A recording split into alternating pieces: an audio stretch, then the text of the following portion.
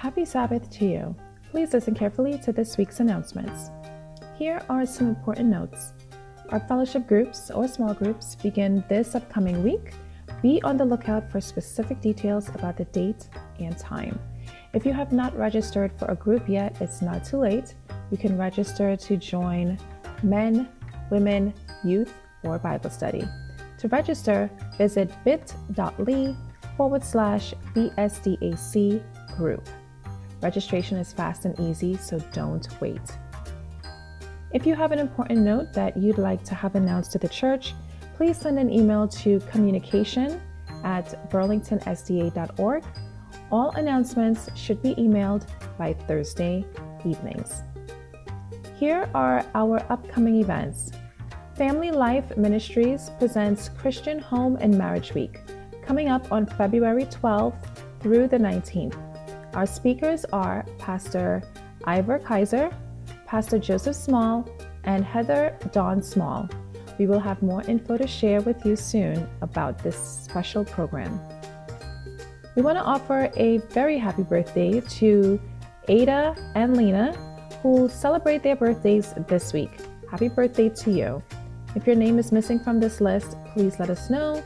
We want to celebrate with you. Join us for our standing events. Sabbath School is on Sabbaths at 9:15 a.m. Bible studies on Sabbaths at 3 p.m. Women Prayer and Fast is on Wednesdays at 12 p.m. and prayer service is on Wednesdays at 7 p.m. You can return your tithe and offerings 3 ways: via online at bit.ly/BSDAC give, via the Adventist Giving online mobile app, or via mail to 256 Conover Street in Burlington, New Jersey. If you need us for anything, here's how you can connect with us: via phone call or text message, via email at info@burlingtonsda.org, or via social media by Instagram or Facebook at Burlington SDA. If you've been tuning in each week on YouTube and have not yet subscribed, please hit that subscribe button. We want to make sure that you're not missing out on anything good. Be sure to give this worship service a thumbs up and share it with a friend or family member. Thank you and enjoy the rest of your Sabbath.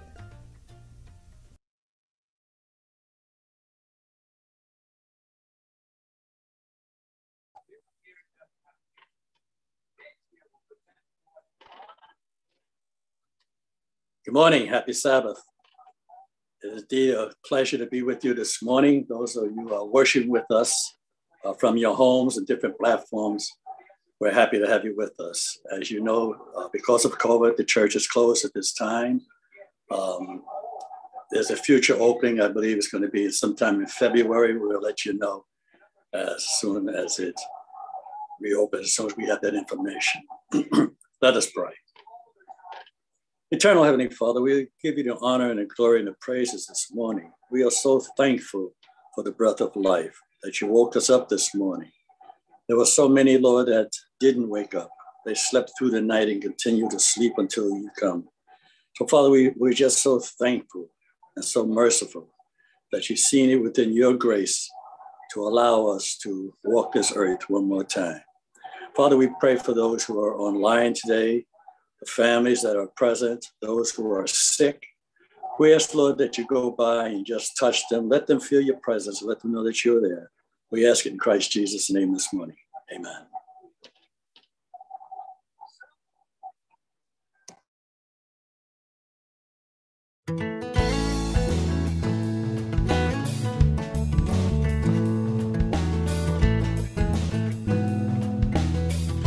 Hello, everyone. It's Aunt Fernita, and we're studying Lesson 4, A Picture of God. The message is God's commandments help us understand Him. The memory verse for this week is from Psalm 119, verse 165. Great peace have they who love your law, and nothing can make them stumble.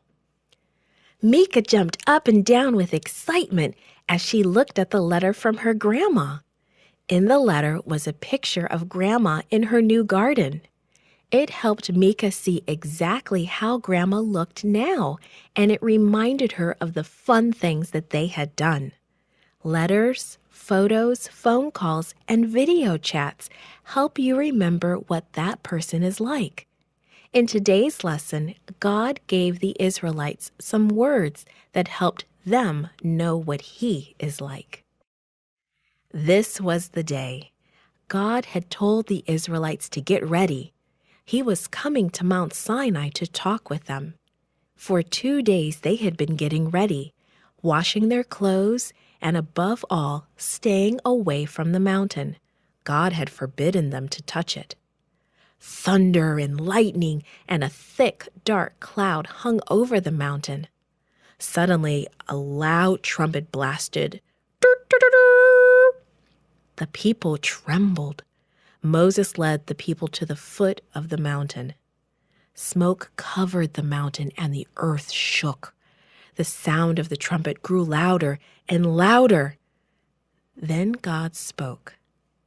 I am the Lord your God, who brought you out of Egypt, out of the land of slavery. First, God reminded the Israelites who He was. He loved them. He wanted them to know and love Him too. He knew what they needed to be happy. So He came to Mount Sinai to give them the 10 Commandments.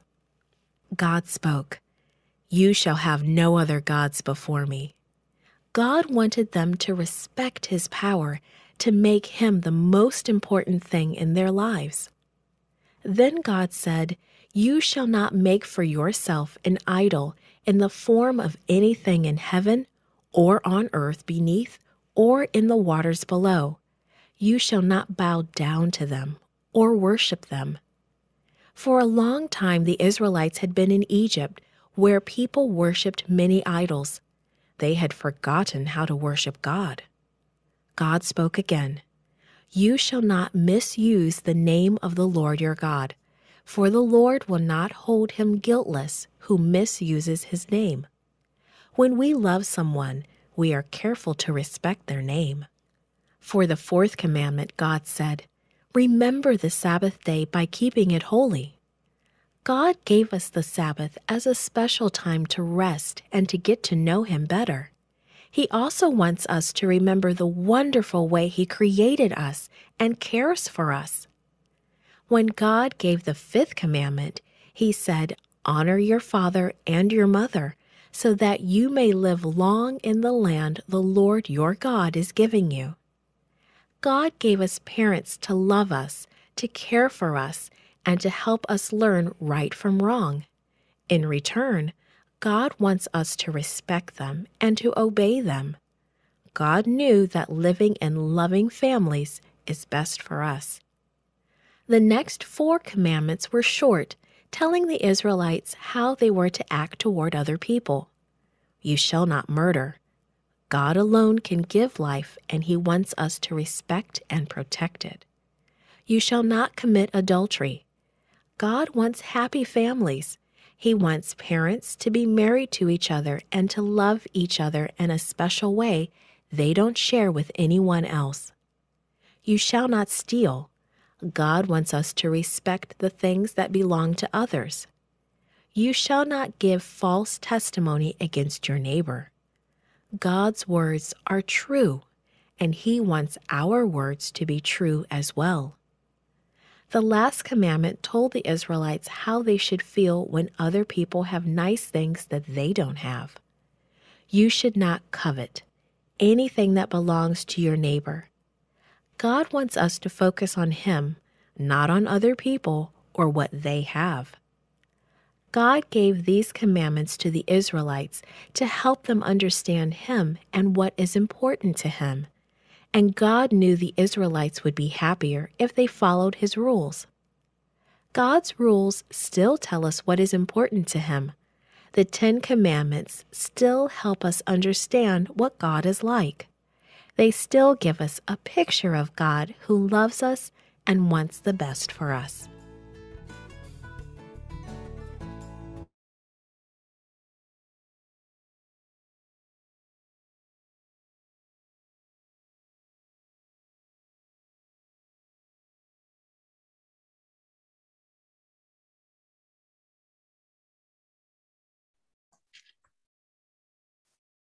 Happy Sabbath, church. It's now time for praise and worship. It's time to praise our Lord and our King. I'll praise you and sing to your name. Romans 15, verse 9. Our first song is, It Is to You I Give the Glory. It is to you I give the glory. It is to you I give the praise. Lord, you have done so much for me, and I will bless your holy name. It is to you, Holy Father, no one like you, and I will bless your name. Bless your name. Bless your name forevermore. It is to you I give the glory. It is to you I give the praise. Lord, you have done so much for me, and I will bless your holy name. It is to you, Holy Father, no one like you, and I will bless your name. Bless your name. Bless your name forevermore. It is to you I give the glory. It is to you I give the praise. Lord, you have done so much for me, and I will bless your holy name.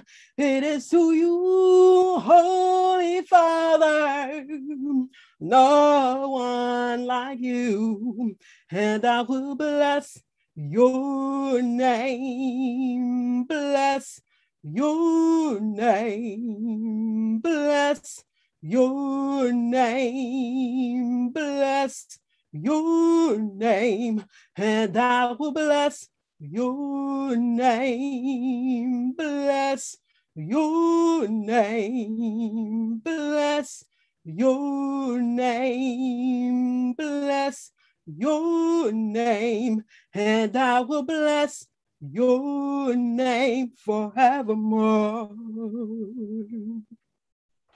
Amen. We'll bless his name. Amen. Our next song is What a Mighty God We Serve.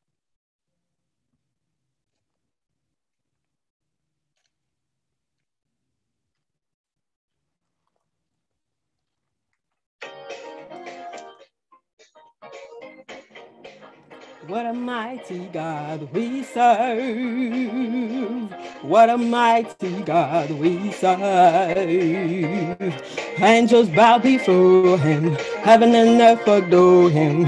What a mighty God we serve. What a mighty God we serve. I said, what a mighty God we serve. Angels bow before him. Heaven and earth adore him. What a mighty God we serve. Jesus is the God we serve. Jesus is the God we serve. Angels bow before him. Heaven and earth adore him. Jesus is the God we serve. What a mighty God we serve. I said, what a mighty God we serve. Angels bow before him. Heaven and earth adore him. What a mighty God we serve. What a mighty God we serve. I say, what a mighty God we serve. Angels bow before him. Heaven and earth adore him. What a mighty God we serve. What a mighty God we serve. I say, what a mighty God we serve. Angels bow before him. Heaven and earth adore him. What a mighty God we serve. Jesus is the God we serve. Jesus is the God we serve. Angels bow before him. Heaven and earth adore him. Jesus is the God we serve. Amen. Our opening song is number 6, Oh Worship the Lord. Oh, worship the Lord in the beauty of holiness. Bow down before him, his glory proclaim. With gold of obedience and incense of lowliness. Kneel and adore him, the Lord is his name. Low at his feet, lay that burden of carefulness. High on his heart, he will bear it for thee. Comfort thy sorrows and answer thy prayerfulness. Guarding thy steps is made best before thee. Fear not to enter his courts and the slenderness of the poor of those recognize thine. Truth and his beauty and love and his tenderness. These are the offerings to lay on his shrine. These do we bring, them in trembling and fearfulness. He will accept for the name that is dear. Morning of joy give for evening of tearfulness. Trust for a trembling and hope for a fear. Amen.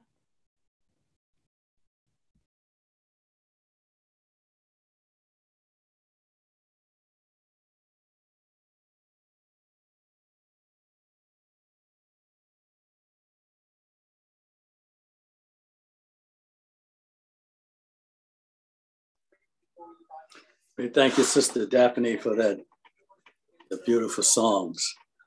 Our opening song is page 487, In the Garden.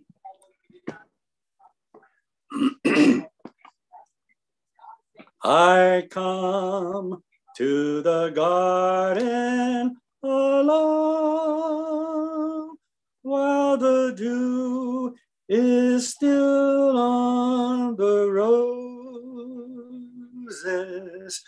and the voice I hear falling on my ear, the Son of God discloses, and he walks with me, and he talks with me, and he tells me I am his own, and the joy we share as we tarry there, none other has ever known.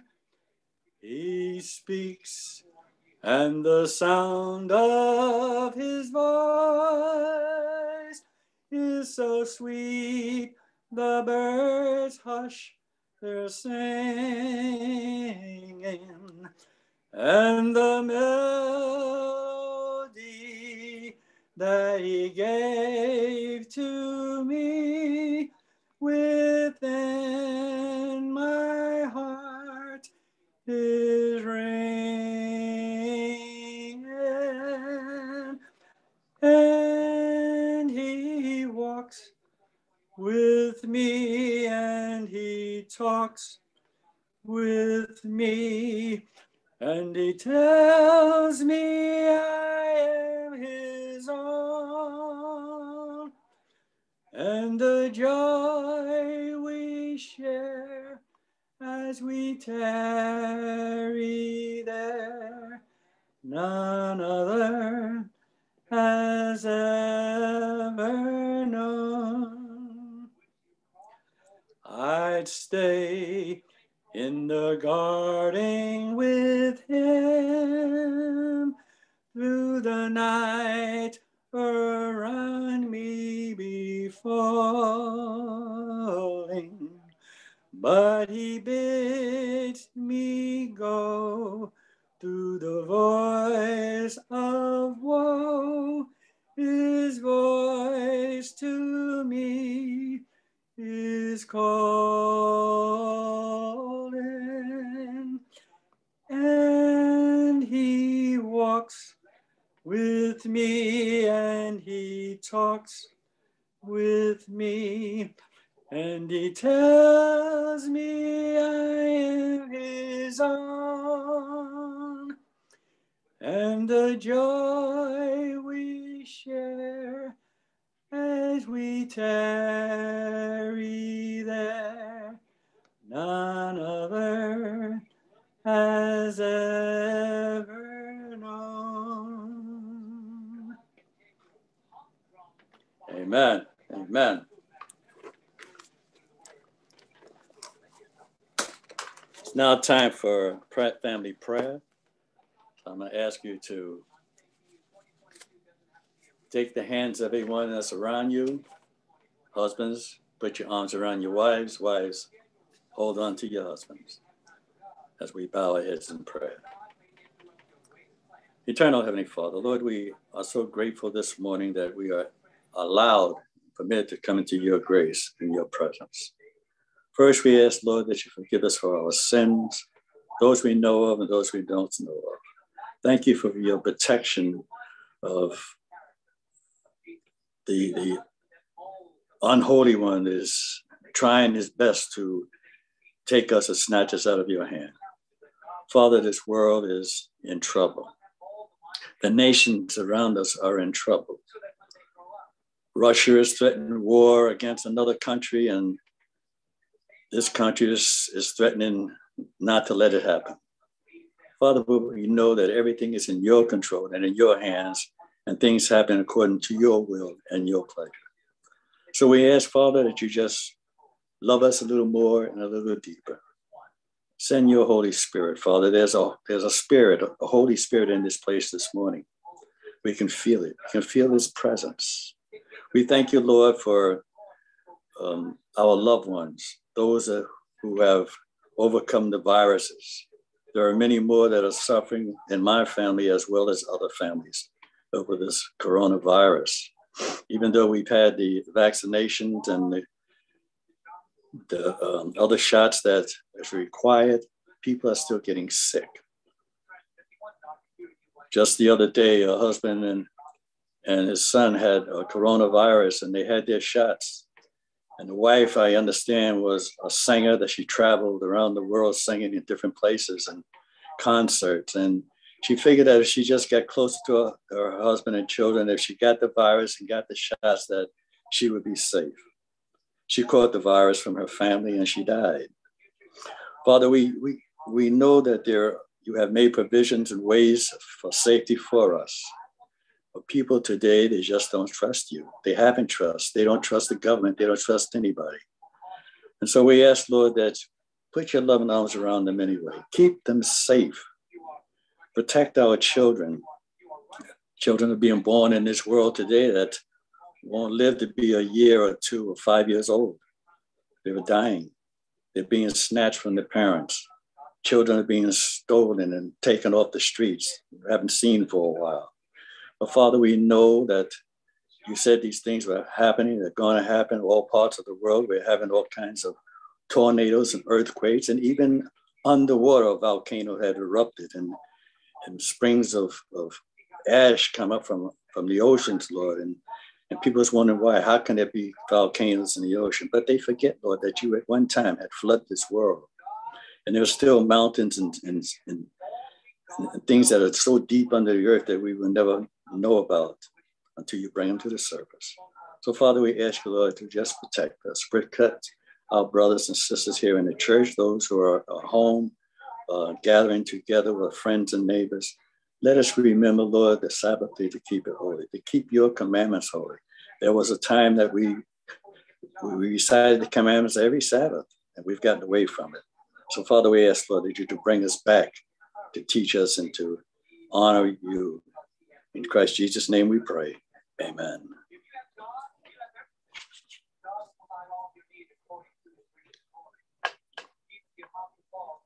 It's offering time.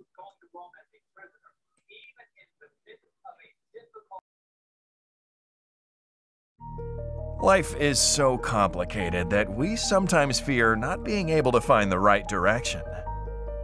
Martin, a pastor visiting a foreign country, had to go to the airport before sunrise, so he hired a taxi. Now, the driver was not using any GPS system to guide him, but he seemed quite confident about the direction to the airport. And then he started driving around in the city looking for the right exit. The pastor, looking at his watch, realized that check-in was now open. Finally, the driver explained on the highway that he'd never been to the airport, but a friend had once given him the directions. He was regularly craning his neck to look for road signs. The driver was hesitant, and this made the pastor nervous and worried. After driving for 30 minutes, the supposed duration of the trip, he stopped the car on a narrow stretch in the middle of nowhere. The confused driver made several phone calls, and time was running out. Check-in was now closed, and the pastor was stuck with a driver who still did not know the direction to the airport. That doesn't have to be so for our life's journey. Humanity was created with a manual to journey through the maze of life. In the beginning, the Lord provided clear instructions to our first parents. He said, "You are free to eat from any tree in the garden, but you must not eat from the tree of the knowledge of good and evil, for when you eat from it, you will certainly die." By just following God's guidance, they would have been free from worry. Through His Word and the Holy Spirit, the Divine Provider instructs us about managing our relationships and our God-given resources. Even though He can straighten what we've ruined, our life's journey may become smoother if we look for His directions before starting it. Those who follow His instructions are on track to reach their goals and the final destination. As you worship God with your tithe and promise, invite Him to lead you in your life decisions and the management of your resources. May we put our desires last and God first.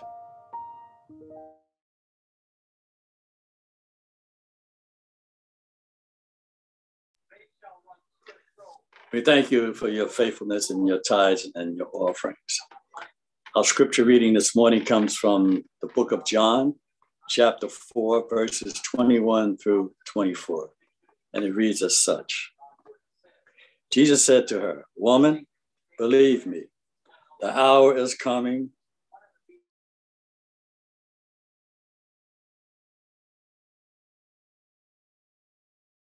when you will neither on this or in Jerusalem worship the Father. You worship in what you do not know, and we worship what we worship for salvation of the Lord, of the Jews. But the hour is coming, and now is, when the true worshipers will worship the Father in spirit and truth. For the Father is seeking such to worship Him. God is spirit, and those who worship Him must worship in spirit and truth." May the Lord give a blessing to the reading of His word this morning.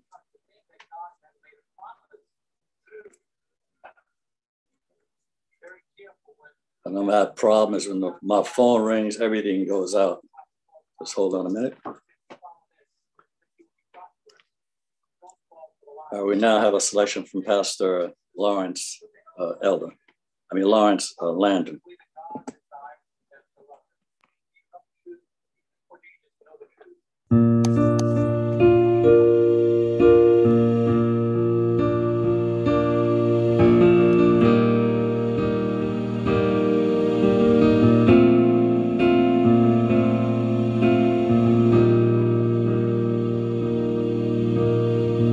How can I say thanks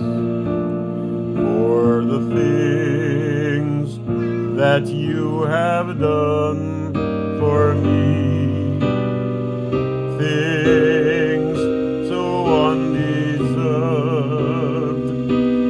that you gave to prove your love for me.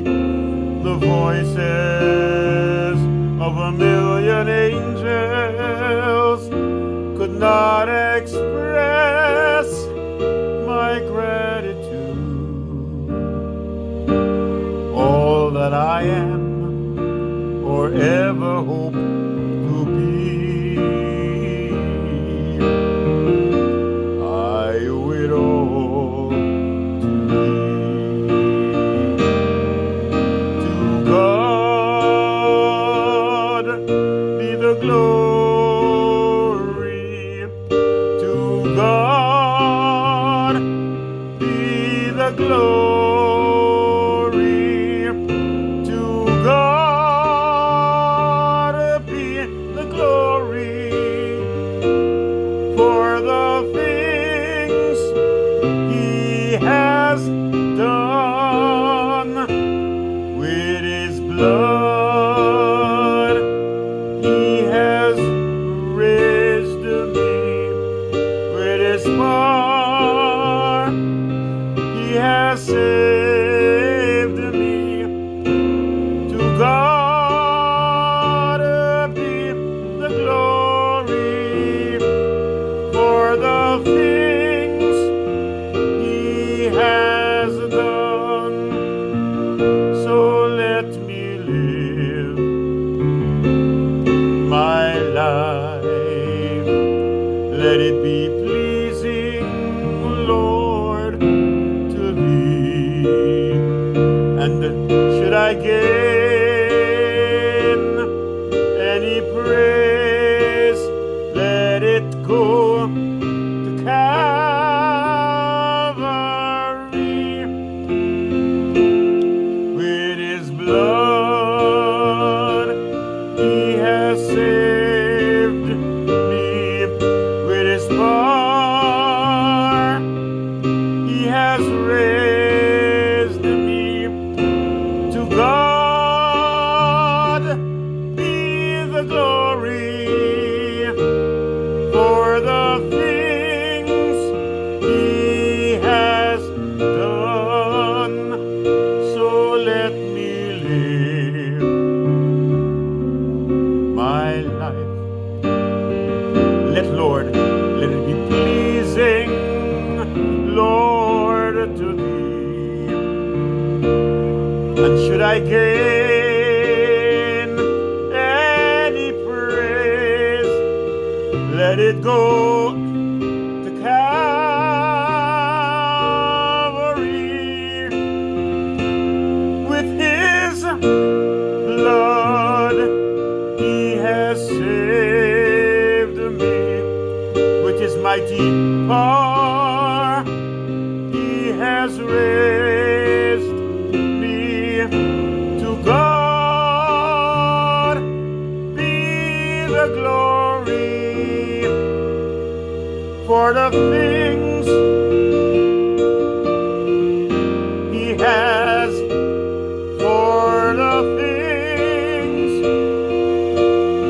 he has, for the things he has done.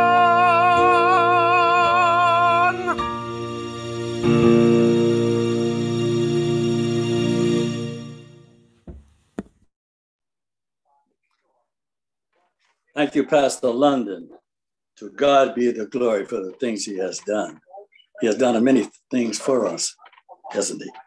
Our speaker today, I believe he's from the Oranges, from the Church in the Oranges. He's an elder. He's been here before. He's no stranger to the pulpit. I'm going to introduce him at this time. His first name is Elder John. I'm not going to pronounce his last name because last time I messed it up. So he'll give you his last name when he comes. So we'll bring it to you right now, Elder John. Hello, good morning. Can everybody hear me? Yes. Yes. Amen. Amen. Happy Sabbath. It's good to see you again. Always good to be with Burlington Church. You know, I feel like it's one of my churches as well. So again, my name is John. I teach at Lake Nelson Adventist Academy. And, teaching is one of my favorite things to do. So basically what you're going to have today, again, is not, as you know, I don't really preach, I teach. So we saw the story in John chapter 4, where the Samaritan woman she meets Jesus. And so, you know, that's a familiar story, but sometimes it's important for you to delve and ask yourself, how did we get to this point? So this is the part where we're actually going to delve into that. And when Pastor Banner asked me to preach today, it was in the context of religious liberty. So I was looking into this story, the depth of that story, and it has a lot of overtones and undertones of religious liberty. So please bear with me. And I'm just going to tell you right off the bat that we're not going to be able to finish this story today.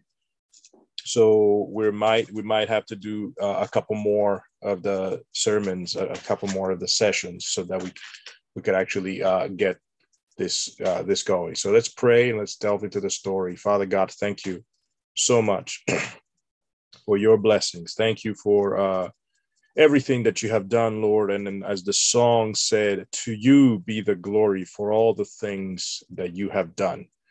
There is nothing that we can say that we have done on our own, because of our own, Lord. Our righteousness is like filthy rags. So we pray that you will bless us, that you will forgive us, that you will guide us today, and that you would open our hearts to receive your truth. In Jesus Christ's name, amen. So let me go to that story in John chapter 4, which is one of my favorite stories. John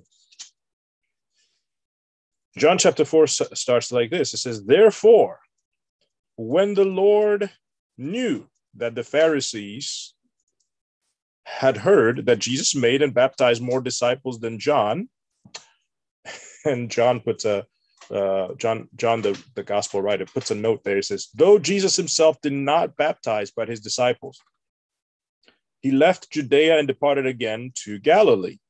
So if you're looking at a map of Israel, when you look at a map of Israel, at that time, leaving Judea, which is in the south, to go to Galilee, you're going along the Jordan, and then if you're on the west side of the Jordan, because the Jordan runs north-south. So if you're on the west side of the Jordan, you could think of it, if you're in the United States, you're on the west side of the Mississippi River. On that side is also the land which is called Samaria. So most Jews that respected themselves, whenever they were traveling north to go from Judea to Galilee, which is in the north, they would not go through Samaria. They would go around.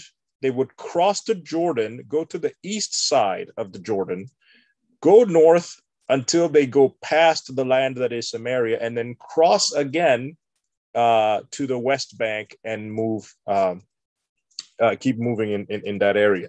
So if you've ever heard of conflicts of the west bank of the Jordan, etc., these are the same lands that they existed, same conflicts that existed, probably deeper right now.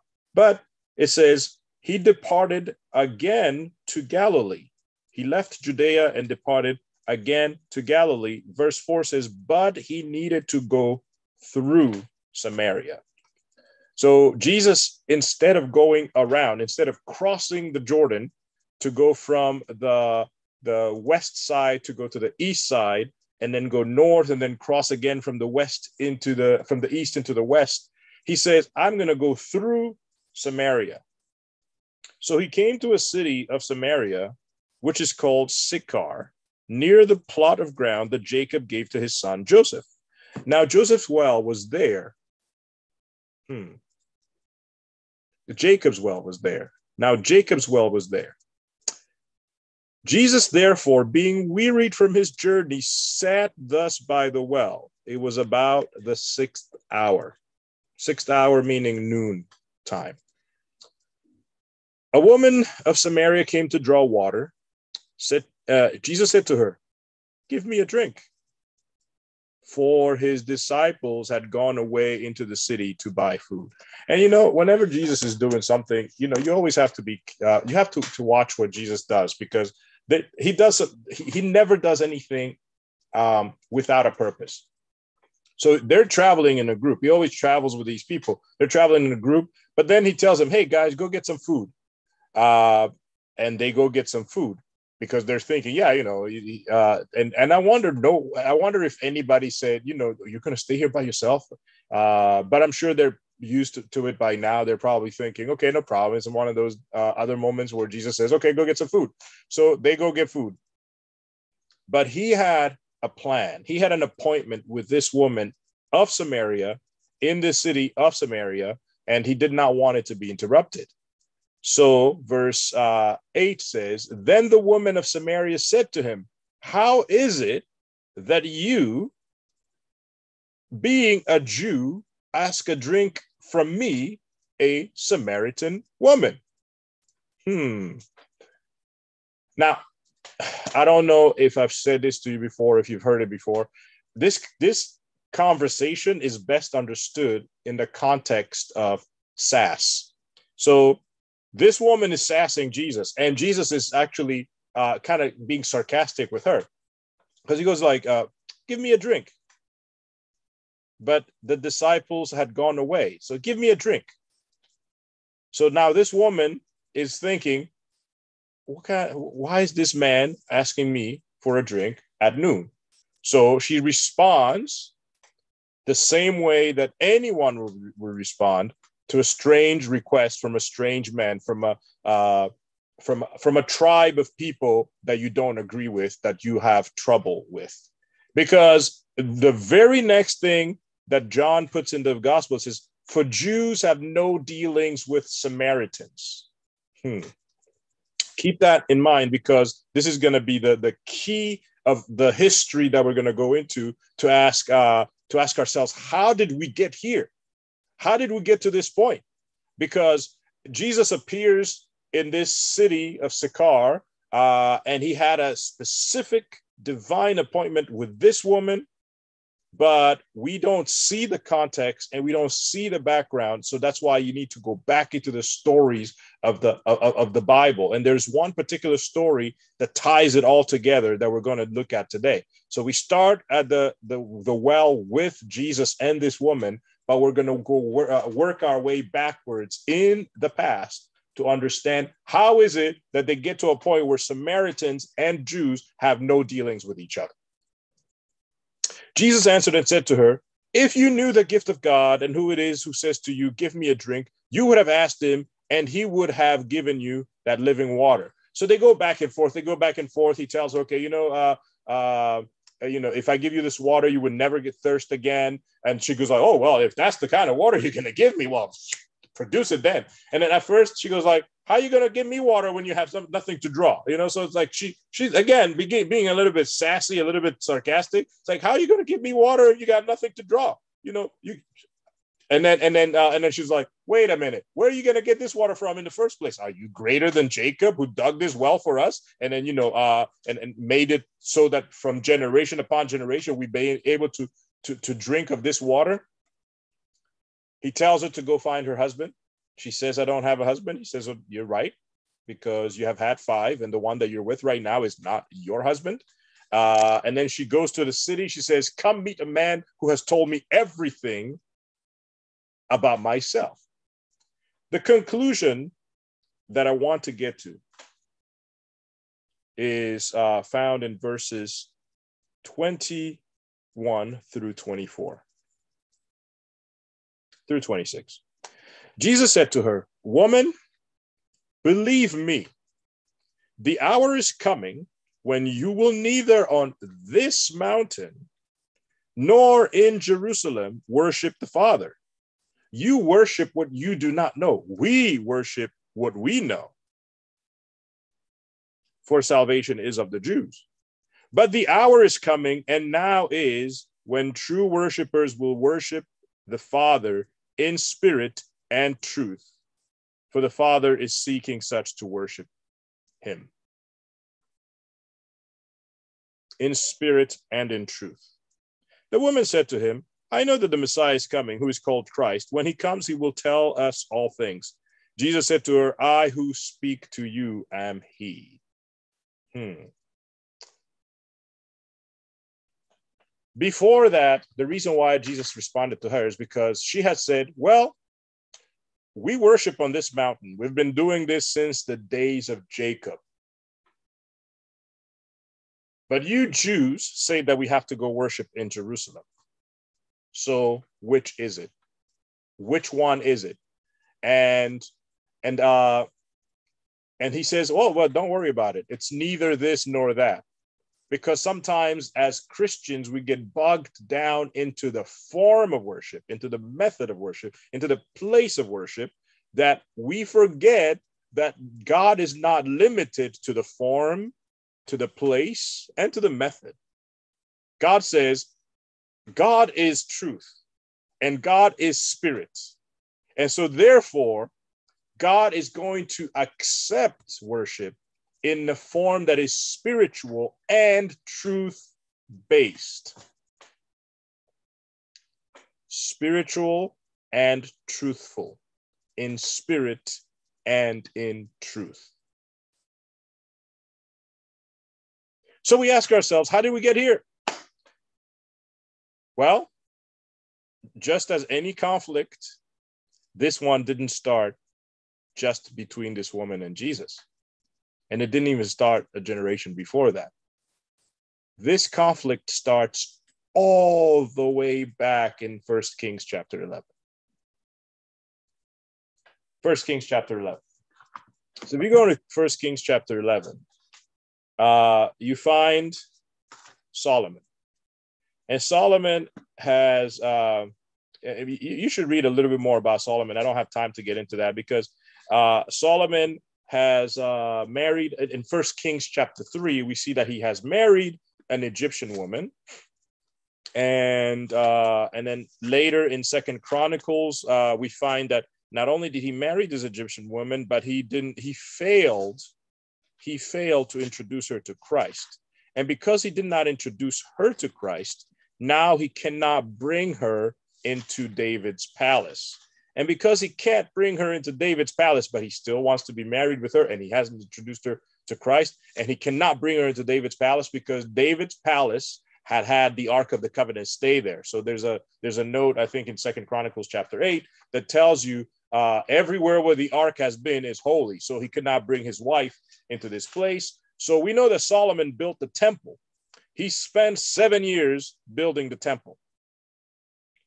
But he spent 13 years building the new palace where he could actually have his Egyptian wife.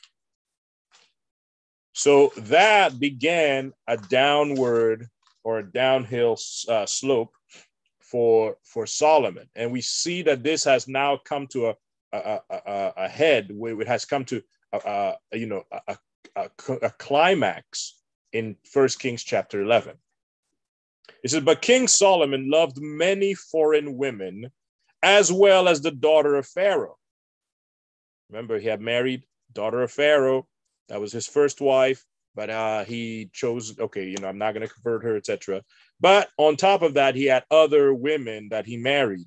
It says, women of the Moabites, Ammonites, Edomites, Sidonians, and Hittites, from the nations of whom the Lord has said to the children of Israel, you shall not intermarry with them, nor they with you. Surely they will turn your hearts away after their gods. Solomon clung to these in love, and he had 700 wives, princesses, and 300 concubines, and his wives turned away his heart. this was very interesting because Solomon's name, Shlomo, comes from the word shalom, which means peace. He also had another name, Jedidiah, meaning beloved of Yahweh. When Solomon was born, God promised David that this son of yours is going to be king after you, and he is not going to see war. In other words, Solomon was going to be a king of peace, just like his name says. He was supposed to be a type of Christ, meaning like a model of Christ, Prince of Peace. This one was gonna have a kingdom that has no war. But Solomon continually thought like a human being rather than thinking with the wisdom that God had given him. So he saw all of these nations around him and thought maybe they might come to attack. And if they come to attack, he's going to be in trouble. So he would make treaties with them. And in those days, the way they made treaties, the king would marry the princess from another land, or the son of the king would marry a princess from another land, or the daughter, they would intermarry so that they could make peace. This is how Solomon started. And then when he started down that road, he continually went down that road. Now, like I said, this story that we're going into is connected to so many things. I was saying that this probably could be like a 7-part series, or at least more. Now, this part right here, which talks about the Moabites and Ammonites, that connects to the story of Lot. I don't have time to go into that. Just looking into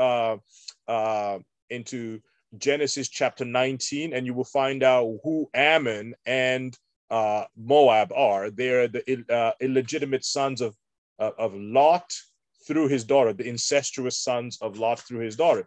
They became nations, and those two nations continually were an abomination to Israel.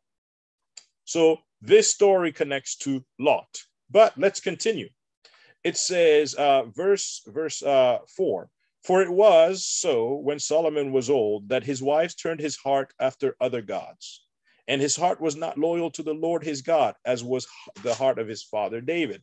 For Solomon went after Ashtoreth, the goddess of the Sidonians, and Milcom, the abomination of the Ammonites. Solomon did evil in the sight of the Lord and did not fully follow the Lord, as did his father David. Then Solomon built a high place for Chemosh, the abomination of Moab, in the hill that is east of Jerusalem, and for Molech, the abomination of the people of Ammon. And he did likewise for all his foreign wives who burned incense and sacrificed to their gods." Now, talking about worship, I mean, this man worshiped. He was worshiping here this day and there that day and there this day and there that day, all of these gods. This man was no stranger to worship. So if we talk about the amount of worship that Solomon was doing, worship was not lacking in the life of Solomon, but he was worshiping the wrong gods. He was not worshiping in spirit and in truth. And when you're not worshiping in spirit and in truth, especially if you have power, that power starts to oppress other people. You know, they say power corrupts and absolute power corrupts absolutely. And Solomon had absolute power. Solomon had the greatest riches. He had the greatest intelligence. He had the greatest strength of any king that had ever existed before him. And so that was something that he asked for God, and he asked God for wisdom, and God says, okay, sure, I'll give you wisdom and I'll give you all these other things. Nobody's going to be like you. So he was an absolute ruler. And so that started getting to his head, and he started being corrupt. So then if you get to verse 14 of 1 Kings 11, so 1 Kings 11, verse 14, it says, "Now the Lord raised up an adversary against Solomon, Hadad the Edomite. He was the descendant of the king of Edom. For it happened when David was in Edom, and Joab, the commander of the army, had gone to bury the slain after he had killed every male in Edom, because for 6 months Joab remained there with Israel. until he had cut down every male in Edom. Hadad had fled to Egypt. Keep that in mind. So not just this one who fled to Egypt. So he fled to Egypt, and he was given support there by the Pharaoh. Okay, and so you read that story. He goes there. He's in Egypt. Hadad found great, verse 19. Hadad found great favor in the sight of Pharaoh, so that he gave him a wife as a sister of his own wife, and the sister of the queen Taphanes. And the sister of the Taphanes bore him Genubath, his son. So they're telling you all of the happened there. And when Hadad heard in Egypt that David rested with his father, and that Joab, the commander of the army, was dead, Hadad said to Pharaoh, "Let me depart, that I may go to my own country." Then Pharaoh said to him, "But what have you lacked with me, that suddenly you seek to go to your own country?" So he answered, "Nothing, but let me go anyway." So he decided to go, and he gave him an army to go with him. But that was not the only rebel. There's another rebellion. Verse 26. Then Solomon's servant. So the other one was a servant of David, and he got oppressed by the kingdom of David, and he fled to Egypt.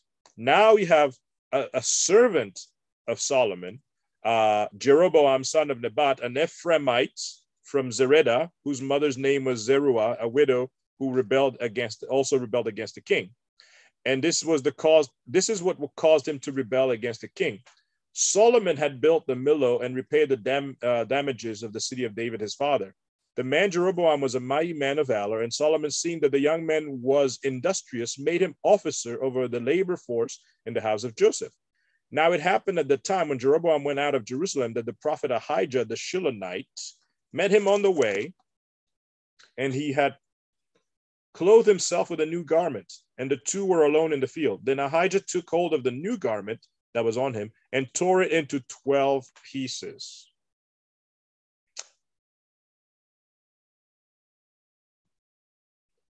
And he said to Jeroboam, "Take for yourself 10 pieces, for thus says the Lord, the God of Israel, behold, I will tear the kingdom out of the hand of Solomon. I will give 10 tribes to you, but he shall have 1 tribe for the sake of my servant David, and for the sake of Jerusalem, the city which I have chosen out of the tribes of Israel, because they have forsaken me and worshipped Ashtoreth, the goddess of the Sidonian Chemosh," etc. And in verse 34, "However, I will not take the whole kingdom out of his hand, because I have made him a ruler of the days of his life for the sake of my servant David." This is a promise fulfilling a promise that God had made to Solomon, because he has said in verse 9, if I go back to verse 9, chapter 11, verse 9, "So the Lord became angry with Solomon because his heart had turned from the God of Israel, who had appeared to him twice, and had commanded him concerning this thing that he should not go after other gods. But he did not keep the word that the Lord had commanded. Therefore the Lord said to Solomon, because you have done this and have not kept my commandment and my statutes, which I commanded you, I will surely tear the kingdom away from you and give it to your servants. Nevertheless, I will not do it in your days for the sake of your father David. I will tear it out of the hand of your son." Now, I'm going to invite you to continue reading this part, because this is a deep reading. The story goes that Jeroboam started to rebel, but then he was kicked out. And at the end of the chapter, you see Solomon therefore sought to kill Jeroboam, but Jeroboam arose and fled to Egypt, to Shishak, the king of Egypt, and was in Egypt until the death of Solomon. So keep this in mind. Rebellion and Egypt kind of go hand in hand. Rebellion and Egypt kind of go hand in hand in the Bible.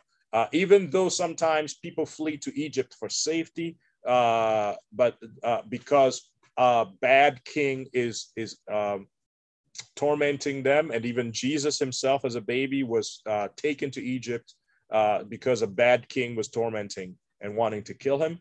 But you notice that in these two cases, these people who went to work with Pharaoh came back with the intention to destroy the country. And as a matter of fact, one of them got to be able to have 10 tribes. Jeroboam was able to have 10 tribes because God had said so. So if you look in chapter 12, then Solomon passes away. His son starts to rule, and his son decides that he's going to be more oppressive than the father, even though the people had said, hey, you know what? Your dad, he was a little bit messed up, but we would like for you to become a better king. Could you please, ease the restrictions that you have put down? And he said, well, if you thought my dad was bad, let me show you. So because of that, Jeroboam came back and he rebelled and he took 10 of the tribes. The tribe of Benjamin decided to stay with Judah. The tribe of Benjamin was supposed to go away, but they decided to stay with Judah. And the tribe of Benjamin at that time was a very small tribe. And for that, that's another very interesting story that you see right after the story of Samson, of how the tribe of Benjamin came nearly to extinction. So that's a different story. You find that in Judges chapter 20, I believe, 19 and 20. Going back to this story, however, Jeroboam becomes king of the northern part of Israel. The northern part of Israel retains the name Israel. There's a southern part which is only composed of two tribes. That's the tribe of Judah and the tribe of Benjamin, and that becomes the kingdom of Judah. So now these are cousins who are continually at war because Rehoboam, who's the son of Rehoboam is the son of Solomon, is trying to fight against Jeroboam so that they could reunite, but he continually loses. So they eventually go like, well, we can't win, so we're going to be these two separate countries. There's a northern kingdom and there's a southern kingdom. And in chapter 12, you start seeing now Jeroboam start to change the worship system in the northern kingdom because he's thinking, if my people who are in the north have to travel to Jerusalem, which is in the south, and they go to the pilgrimage, because, remember, God had told them 3 times a year, all of your men who are of age must show up in the presence of God in the place where God has dedicated himself, and that's the temple in Jerusalem. So 3 times a year, at Passover, for Passover and the Pentecost. So that would be for those are too close to each other, two feasts that are close to each other, and then at Yom Kippur, the Day of Atonement. So those 3 times, every Jewish male must show up in Jerusalem. So now Jerusalem is in the south, it's in Judah. And Jeroboam, who is the king of the north, is thinking, if my people have to go to the south to worship, they may not come back. He's forgetting that God has told him, I'm going to give you these 10 tribes. So he decides to set up his own system of worship in the north. And this we find in 1 Kings chapter 12, verse 25. Then Jeroboam built Shechem in the mountain of Ephraim and dwelt there. And he went out from there and built Penuel. And Jeroboam said in his heart, now the kingdom may return to the house of David. If these people go up to offer sacrifices in the house of the Lord at Jerusalem, then the heart of this people will turn back to their Lord, Rehoboam, king of Judah, and they will kill me and go back to Rehoboam, king of Judah. Therefore, the king asked advice, made 2 calves of gold, and said to the people, it is too much for you to go up to Jerusalem. Here are your gods, O Israel, which brought you up from the land of Egypt. I'm like, wait a minute. Those are the same words that Aaron said when they were in the desert, when he built the golden calf. Here is your God, O Israel, who brought you out of the land of Egypt, when they made the golden calf. So Jeroboam is thinking, let's go back to Same system. They create golden calf, and it says he created two of them. One was placed in the southern part of the kingdom, which is called Bethel. So at the southern border, Bethel. And then another one was placed in the northern border of the kingdom, which is called Dan.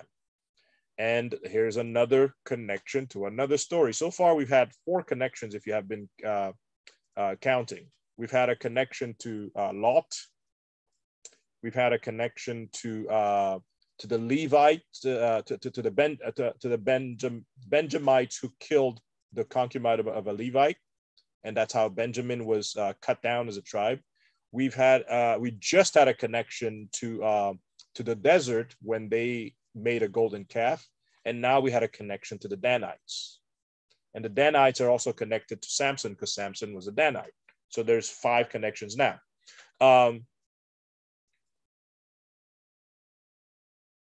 The Danites were supposed to live further south. As a matter of fact, they were supposed to live south of the place that we call Samaria, but they didn't conquer that place. So they were too chicken to conquer the place where they were, because the place where they were had Philistines, and they were afraid of Philistines. And Samson was supposed to have conquered the Philistines. And because he didn't do what he was supposed to do, the Danites were like, well, these people are too much. Let's go find another place. So they traveled all the way north. And as they're traveling, they find another guy named Micah who had made an idol, and that's found in Judges 16 and 17, who had made an idol. They're like, okay, you know what? You're going to be our guy. You're going to be our independent minister. So the Danites traveled north.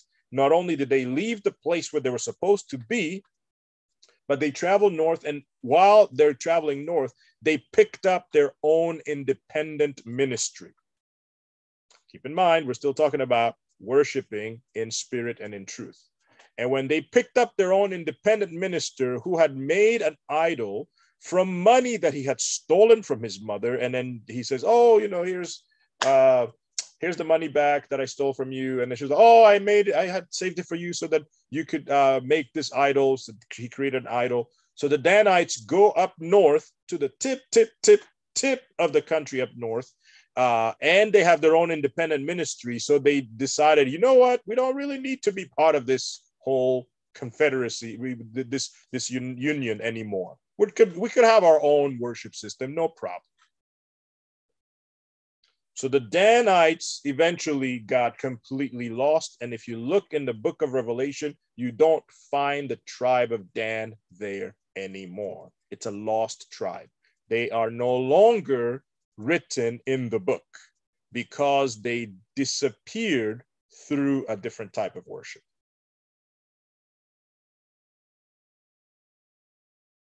I brought that up because one of the golden calves was in Dan, and one of the golden calves was in Bethel. And so we get to chapter 13. 1 Kings chapter 13. Is another very interesting story. This is happening at Bethel, so in the south of the northern kingdom, at the border between Judah and the Israel. So Israel is the northern kingdom, Judah is the southern kingdom. Keep that in mind. Chapter 13, verse 1. And behold, a man of God went from Judah to Bethel by the word of the Lord, and Jeroboam stood by the altar to burn incense. Then he cried out against the altar. This is the man of God crying out against the altar by the word of the Lord, and said, O altar, altar, thus says the Lord, behold, a child, Josiah by name, shall be born to the house of David. And on you he shall sacrifice the priests of the high places who burn incense on you, and men's bones shall be burned on you. And he gave a sign on the same day. This is the sign which the Lord has spoken. Surely the altar shall split apart, and the ashes on it shall be poured out. So this is a prophecy that's going to take 280 years to fulfill, about a boy named Josiah. That's King Josiah, who becomes king at 8 years old, and he learns about God. He starts studying the Bible, and he discovers that the kingdom has completely got messed up. And so he decides to go and make reforms. But that's 280 years after this happens. While this is happening, this is when Jeroboam is the king. He has created a new system of worship. And this new system of worship is like, we don't need to go to Jerusalem. We don't need to do anything up in Jerusalem. We could worship right here on this mountain, which brings us back to the story of the woman in chapter 4 of John, the Samaritan woman. The Samaritan woman says, we worship on this mountain. You, the Jews, say you have to go to Jerusalem. So when she says that, she was making that connection between Jeroboam's religion and Judah's religion. How did they get to the point where they say we worship on this mountain? Is because they had been going through 1,000+ years of worshiping their own way. And all of that started because of Jeroboam. And Jeroboam led a successful rebellion, a successful secession from the United Kingdom of of Israel. And the reason why I brought that up today is because in our country today, we're dealing with the very similar styles of worship. We're dealing with the very similar styles and ideologies of worship, to the point that it is no longer recognizable what Christianity is. And the reason why it's no longer recognizable what Christianity is because we have pretty much fallen into the same category as what Jeroboam did. Now, before I get to that, let's put a pin on that. Before I get to that, I want to tell you something else that happened in the Northern Kingdom. So Jeroboam started this kingdom, and because he made up the golden calves, and because he decided to create a new worship system. As a matter of fact, what he did, he says, "Oh, well, not only am I going to put up a golden calf, I'm actually going to kick out the Levites."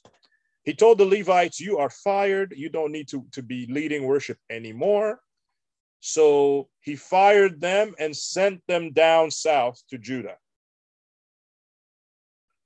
And he says, now everybody can be a priest.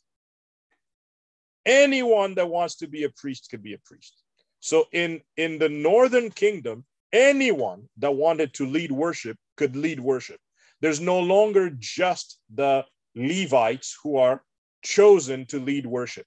And why were the Levites chosen to lead worship? Is because you go back to Aaron and the golden calf when Moses came back down from the mountain and he found this big celebration happening around the golden calf. He says, "Who's with the Lord?" And only the tribe of Levi stood with Moses. And that's why they were given the honor, the distinction to be able to lead worship. But now Jeroboam is reversing that, because he says, let's go back to golden calf worship and let's kick out the Levites. Let's reverse the whole system that happened at Sinai.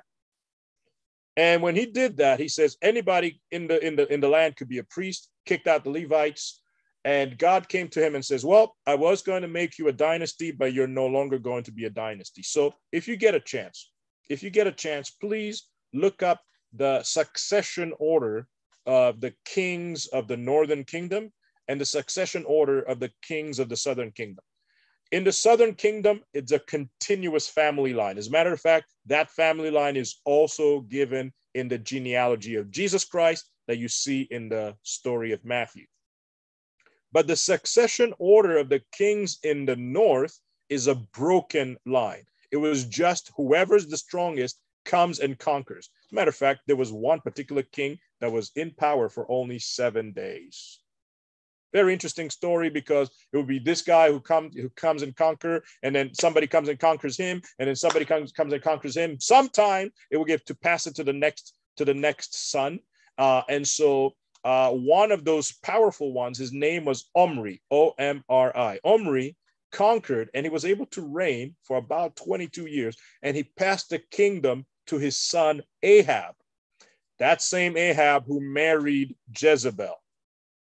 Jezebel was the daughter of a priest / king in Tyre, and Jezebel was a sorceress.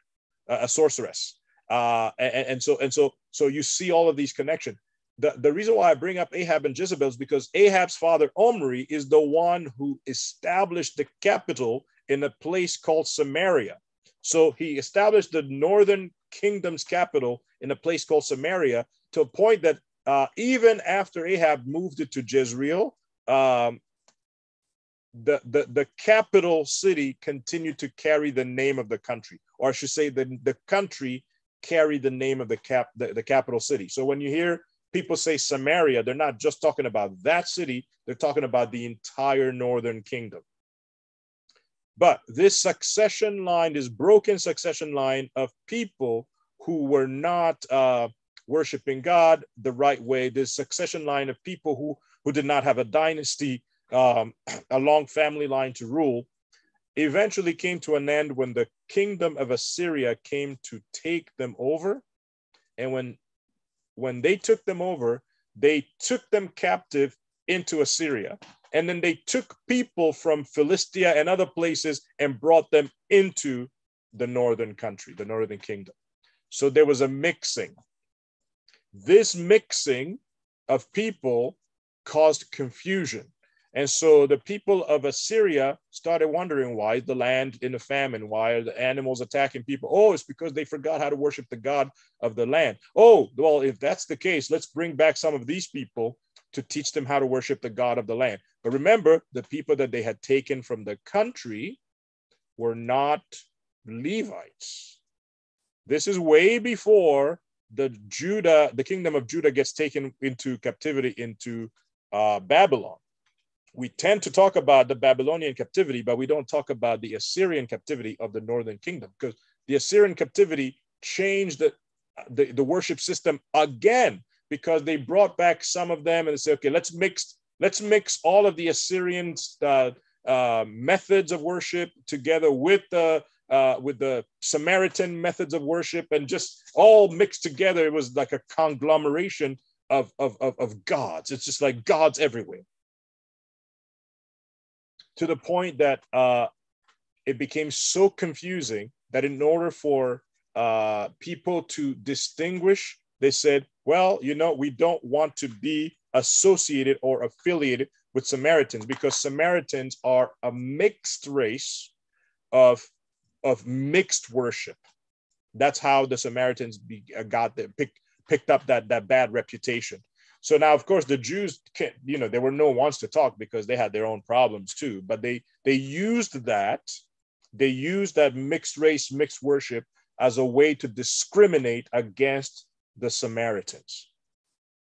And so when you have a story, when Jesus tells the story of a Samaritan who comes to help someone, and he's telling that story to a Jewish lawyer who respects himself.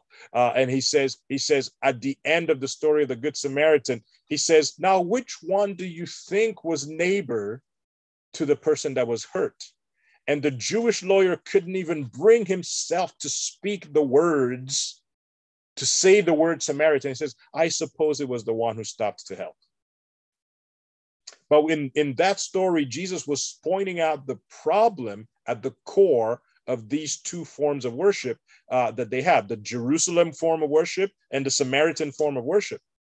He was pointing out that the Jerusalem form of worship is not necessarily the right one. And the Samaritan form of worship is not necessarily always evil, because he was saying you could have a system of worship, but look at the people themselves. So he says, a man was traveling. This man was a Jew, and he got attacked by his countrymen, Jews. So he was a Jew who was attacked by Jews. To make it more palatable to us, remember, Jews believed in the Sabbath, and Jews were looking forward to the coming of Jesus Christ. They were Sabbath-keeping Adventists, Advent, coming of the Lord. In other words, they were Seventh-day Adventists. So think about that in that context and say, there's a man who's a Seventh-day Adventist who is traveling from one place to another.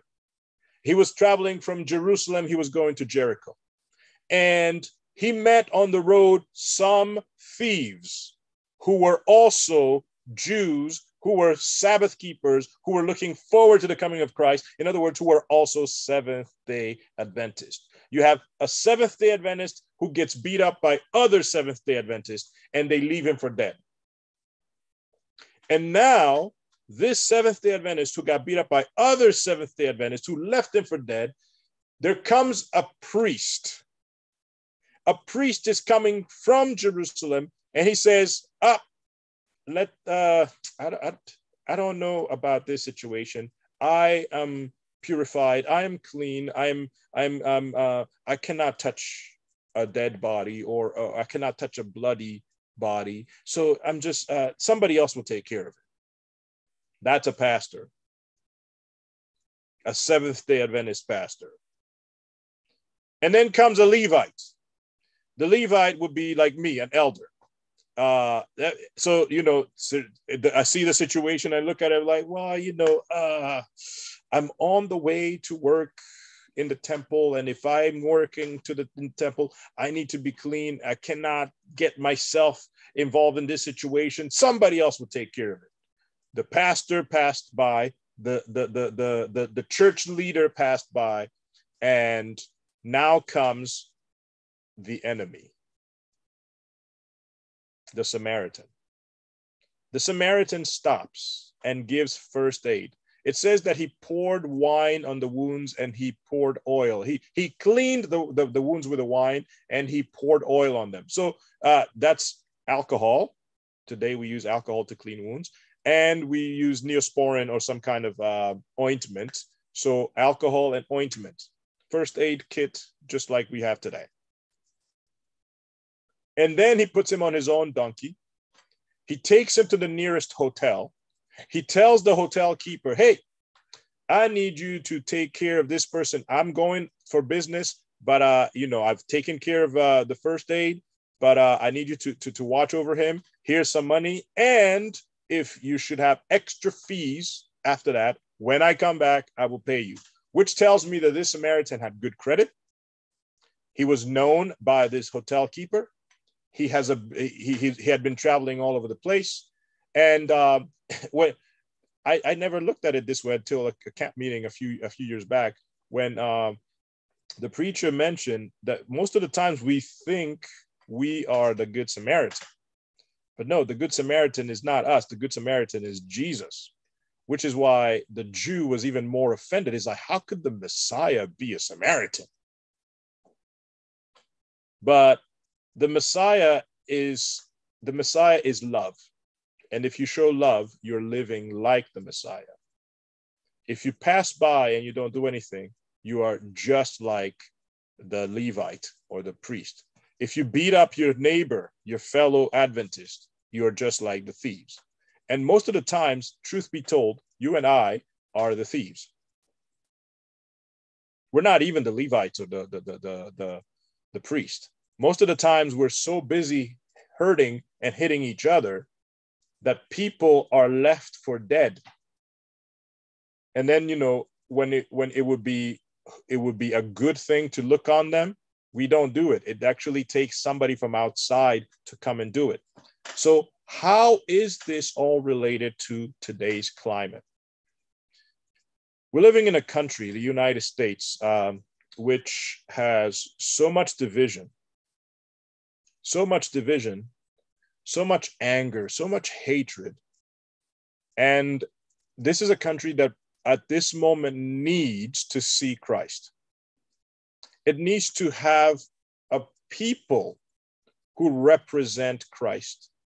The same kind of love that Christ gave, the Samaritan gave to this beat up man. That same kind of love that would say, I'm going to pause my business. I'm going to let it inconvenience me financially. It's going to take some time, because it took time to take care of this person.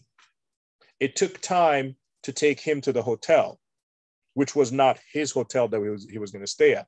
It took money to make sure that he's taken care of. And it probably took more money to make sure that whatever extra bills have been incurred are paid. We need the world, the country needs to see people who are willing to be inconvenienced so that somebody else could have a better life. And at this moment, it's not the case in the United States. The people who profess to be Christians are actually living out those very same words of Jeroboam. We have a confused system of worship, that was born from rebellion. I mean, if you look at the story of the United States of America, we rebelled. I mean, it was a rebellion against the King of England, or the Kingdom of England, which was a rightful rebellion, just like Jeroboam's rebellion started rightfully. And God had predicted for Jeroboam that he would have 10 of the tribes. God said it. And he said it because the king had been oppressive.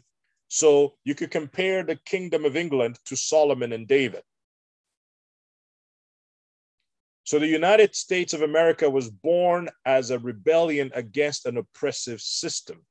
And it was born righteously using some of the words of the Bible. However, just like Jeroboam, the United States decided to switch its methods and go against the word of God. I'm going to read to you something about another rebellion that happened because, you had the United States, and then, the United States is existing for a while. And then you had another rebellion, the rebellion of the South of the United States against the North of the United States. This time it's reversed because the people that chose to leave the Union were in the South rather than the North. When it happened in Israel, it was the North that seceded. But when it happened in the United States, it was the South that seceded. And some of the reasons for the secession, each of the states that decided to secede had what's called a declaration of secession. These are documents that you could go find.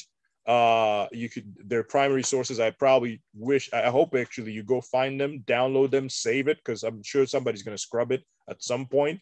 But I'm just going to read you some words from 4 of the states, what they said as the reason why they were seceding.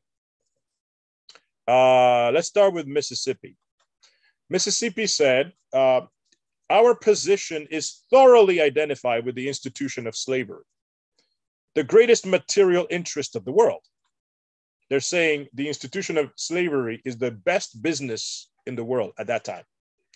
Its labor supplies the product which constitutes by far the largest and most important portions of commerce on the earth. These products, these people called products, have become necessities of the world, and a blow at slavery is a blow at commerce and civilization. That blow has been long aimed at the institution and was at the point of reaching its consummation. There was no choice left us but submission to the mandates of abolition. By this abolition, they don't mean to removing slavery. They're talking about abolition of the Union or a dissolution of the Union. They said to submit to abolition, yes, to remove the slavery, and then or dissolve the Union, whose principles have been subverted to work out our ruin. In other words, Mississippi was saying, if we stay in the Union, we're going to go broke, because that means we're going to have to lose our slaves. Texas went even further. Oh my goodness. They said, the servitude of the African race as existing in the states is mutually beneficial to both bond and free.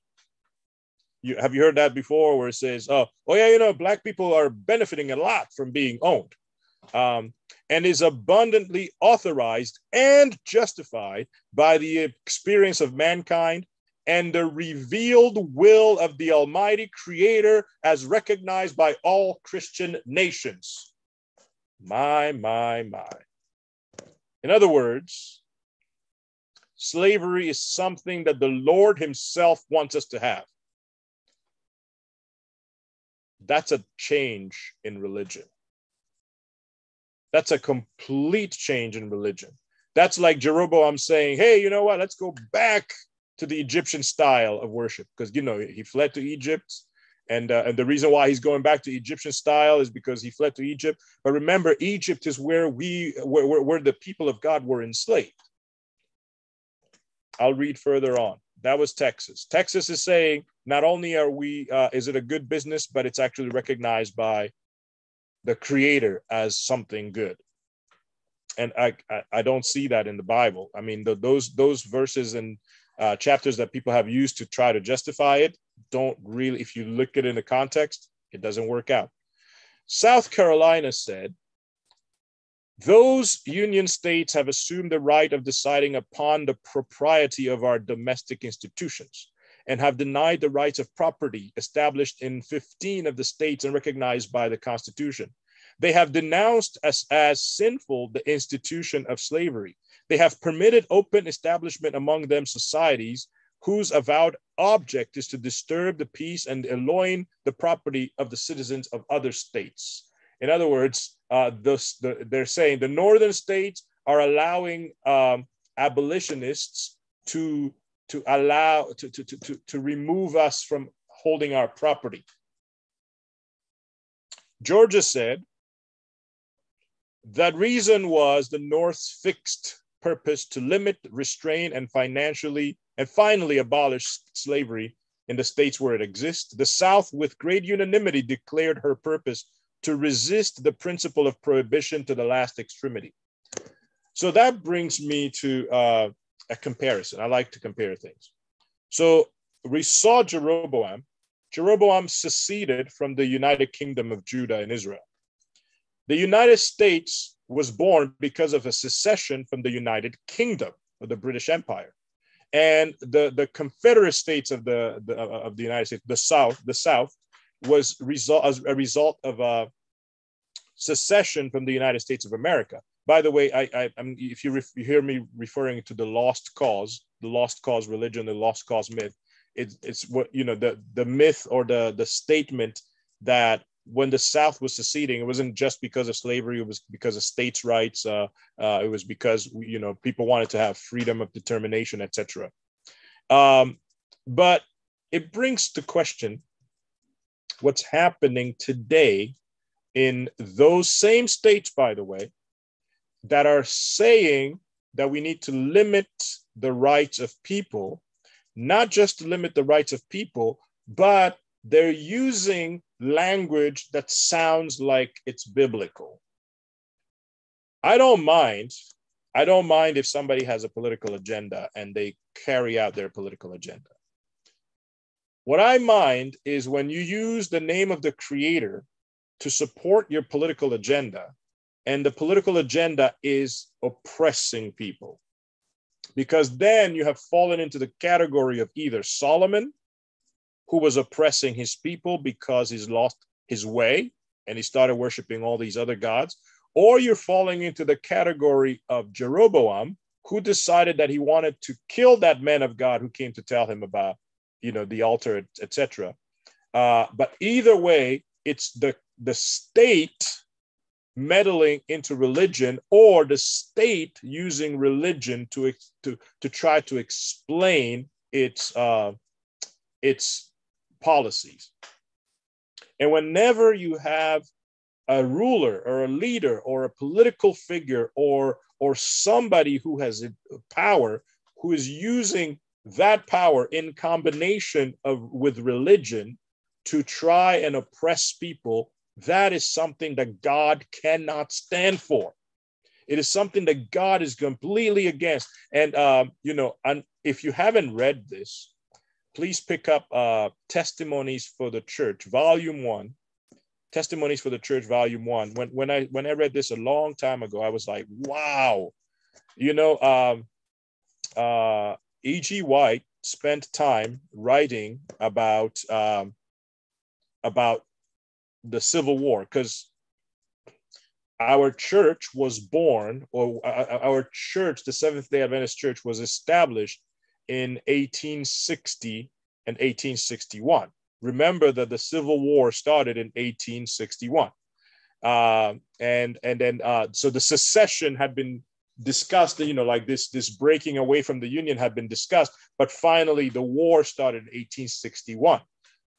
So our church was being born at the same time as the country was falling apart. So the people of God had a particular mission to be able to navigate this trouble in the country, and to be able to reach people for God in a time where the country was falling apart.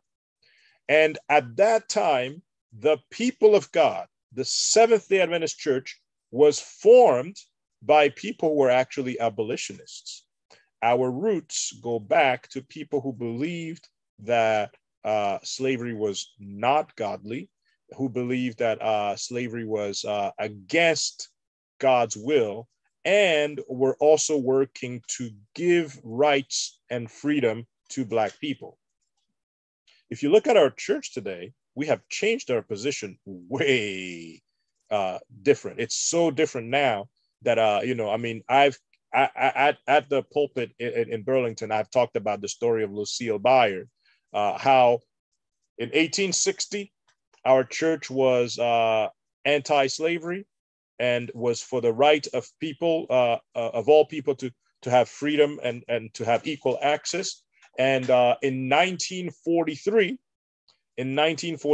we were about segregation. We said this woman cannot come to church, to this hospital, cannot be treated. This woman ended up dying, and because of that, we have segregation in our churches now.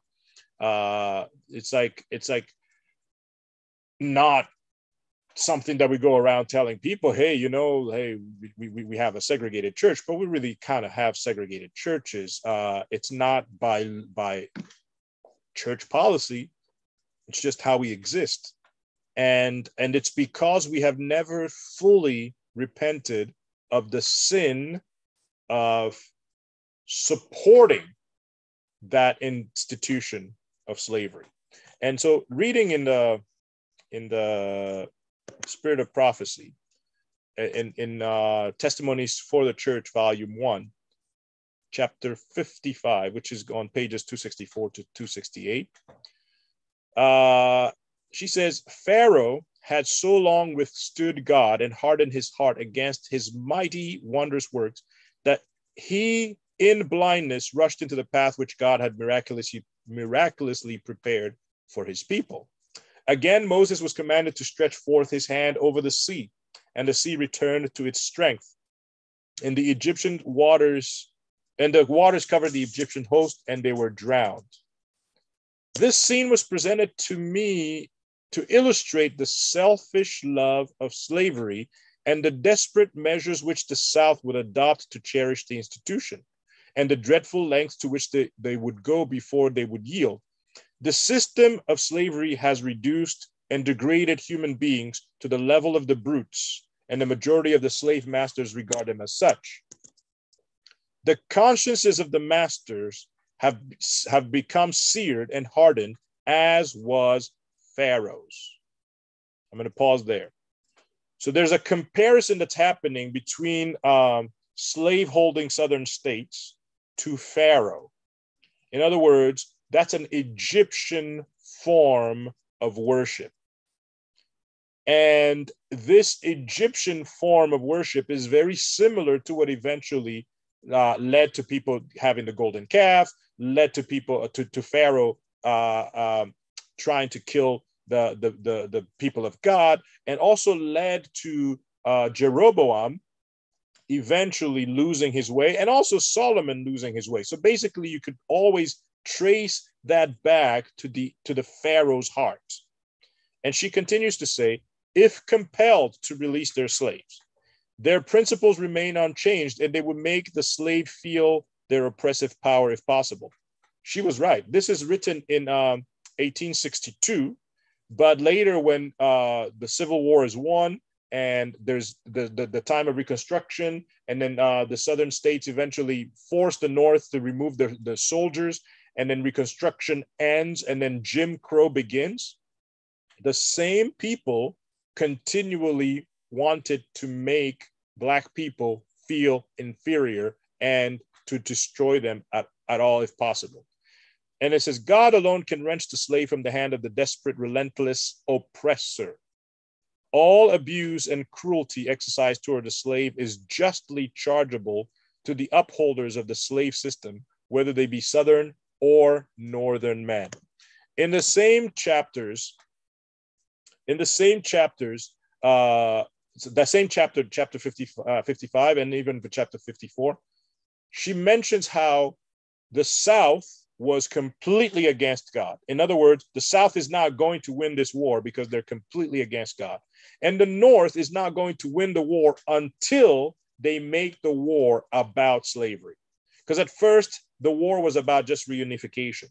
But then eventually they're like, no, you need to make this war about slavery. And why do I bring all of this up? In recent years, or recent decades, there's been this. It actually started. It's you know the devil is very clever. It started with something that sounded like it's a good thing, and it is a good thing: the preservation of life. So somebody, the anti-abortion movement was not actually a mainstream thing until Richard Nixon picked it up and made it a big thing. And Richard Nixon picked it up and made it a big thing. That, together with something else called law and order. Those two concepts, they grabbed them and they made them this political platform to unify conservatives under a Christian banner. Now, conservatives, of course, had usually been Christian, or Christians, I should say, would have been conservatives. But some people have been tricked into thinking that conservatism equals Bible righteousness.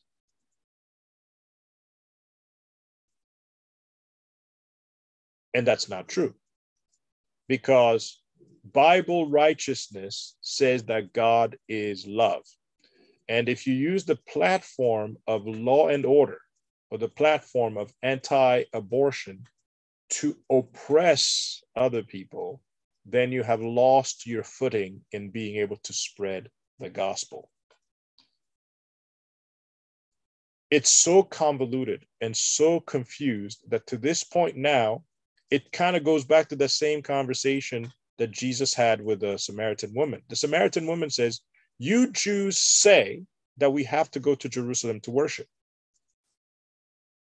We have been worshiping on this mountain. So which one is right? In other words, today you could say, you conservatives say we have to do this and that and the other, but we, the liberals, have been doing this and that and the other. Which one is right? And Jesus says, neither. Neither liberalism or conservatism is right. He says, the day is coming when true worshipers will worship God in spirit and in truth, because God is spirit, and those who worship him must worship him in spirit and in truth. Last year, I can almost guarantee the majority of the people that stormed the Capitol believed themselves to be Christian. Like, I have no doubt that these people believe that they are Christian. And Christianity in the United States of America has lost its way. And the fact that we can sit in judgment of others, the fact that we can try to justify our actions using the Bible while oppressing others. And as I mentioned before in my last sermon, the fact that we could go and protest that someone who killed somebody else because they hated him, we could go protest that that person should be set free, and we say that we're Christian. That makes no sense. We have lost our way. We need to go back to what Jesus is telling to the Samaritan woman. We need to go back to the spirit and truth.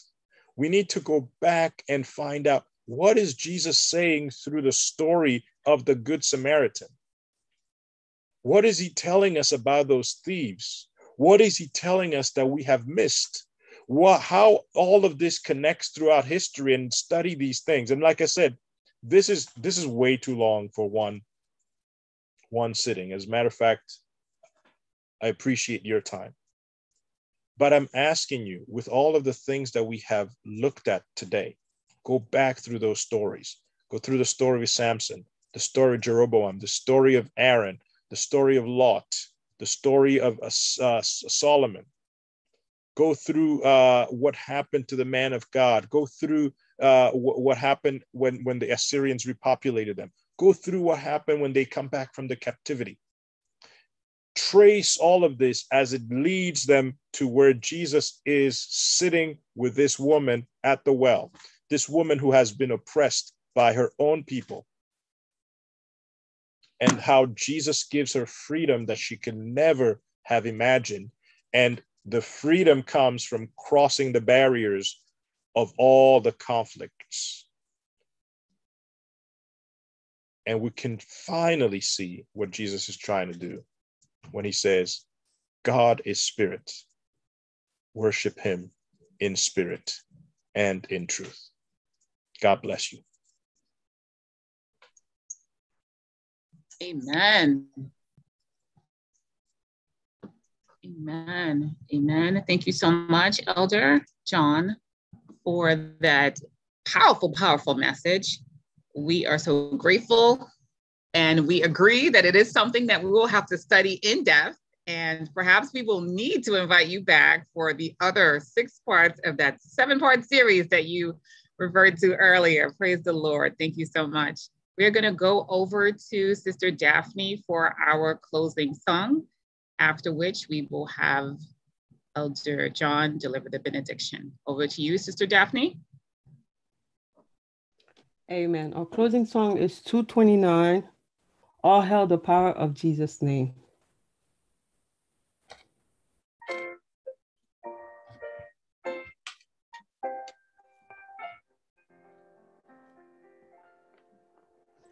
Oh, hail the power of Jesus' name.